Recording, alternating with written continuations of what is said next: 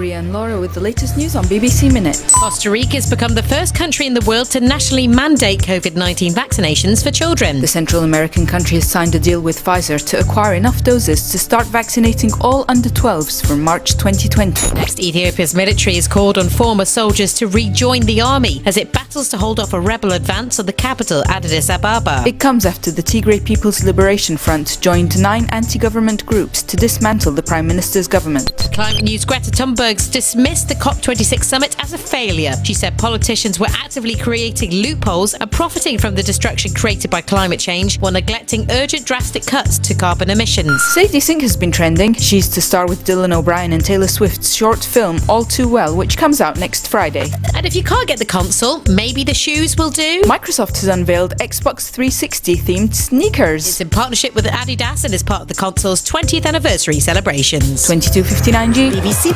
Minute.